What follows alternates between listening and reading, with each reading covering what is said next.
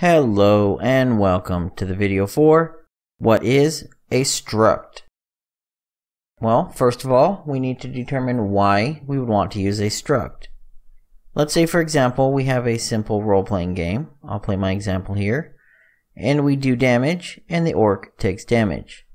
Well, the orc is named orc, so we have an enemy name variable, for example.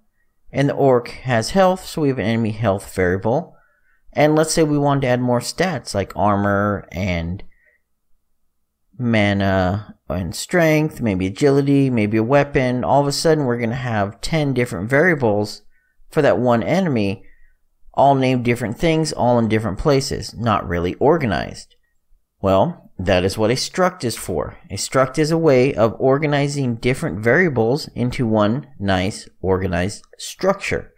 So we'll go ahead and we'll go into my generic widget items and we'll create a new struct under blueprints, structure, and we'll name this one my struct. Now, when you open it up, you will see the following page. You have the ability to set the variable name and the variable type, as well as create a new variable. So for our example, let's say we want this to be called name. And we'll set it to the type of string. Let's add a new variable. We'll name this one health. And we will set this to the type of int. And you could go ahead and you could continue on as many as you want, but for our example, this is all we're going to use. On the right, you'll see the default values, and this is where you can set any of your defaults for any item that is created inside this structure. So we'll just set it to 100, and we'll set the name to monster. We'll go ahead and save that. And we're done. Now, in our example here, I've gone ahead and already created it. I actually have a struct called monster struct that contains the values that we have just created in our example, a name and health.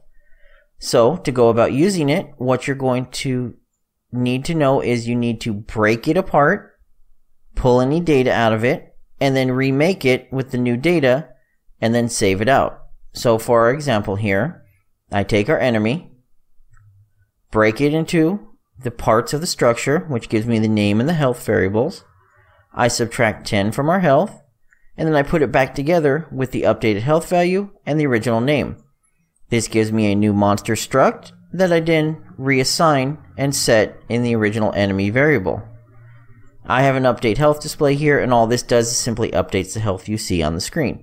So when we run this and hit play, every time I do damage, the enemy structure is updated and I remove 10 points of damage.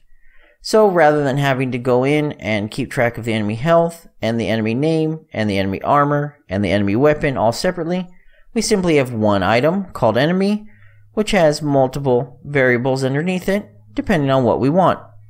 One nice and handy feature of this is, let's say I wanted to have a game where you had 3 enemies you could attack at one time. Well, then I would have enemy 1 name, enemy 2 name, enemy 3 name, enemy 1 health, enemy 2 health, and as you can see, it would become quite cumbersome. Well, there's nothing stopping you from taking the original enemy itself. Well, actually, let's just make a new variable, make it easier, and we'll call this one new, we'll call this one enemies.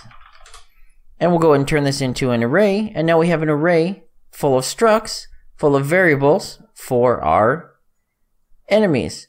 So in here, you'll notice we have different elements, and each element contains the variables, and that's it.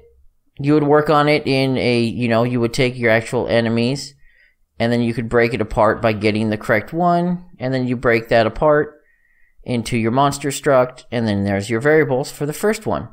One thing that's handy is you can actually take your enemy, once you have your struct here, where it shows a monster struct structure, and you can split the pins directly here, instead of having to break it apart. This is nice and handy if you just need to pull something out, and you can actually not have to use the break node. And that's it. That's a simple use for the struct. Go ahead and use it to organize a bunch of variables into a nice, happy, organized organization.